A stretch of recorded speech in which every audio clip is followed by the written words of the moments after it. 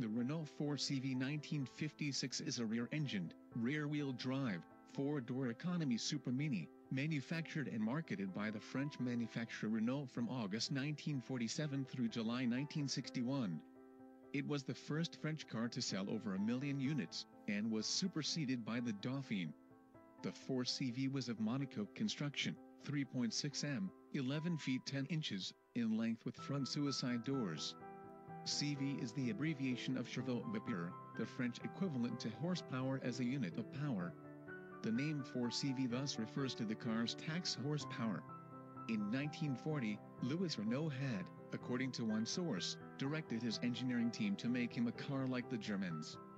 Until the arrangement was simplified in 1945, the 4CV featured a dummy grille comprising 6 thin horizontal chrome strips, intended to distract attention from the similarity of the car's overall architecture to that of the German Volkswagen, while recalling the modern designs of the fashionable front-engine passenger cars produced in Detroit during the earlier 1940s. The rear mounting of the engine meant that the steering could be highly geared while remaining relatively light. In the early cars, only 2 1/4 turns were needed from lock to lock. The unusually direct steering no doubt delighted some keen drivers, but road tests of the time nonetheless included warnings to take great care with the car's handling on wet roads due to oversteer.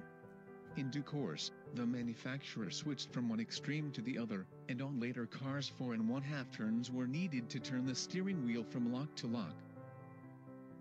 The 4CV's direct replacement was the Dauphine, launched in 1956, but the 4CV remained in production until 1961.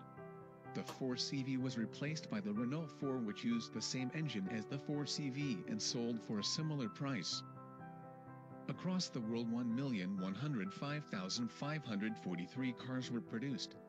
The 4CV became the first French car to sell over 1 million units.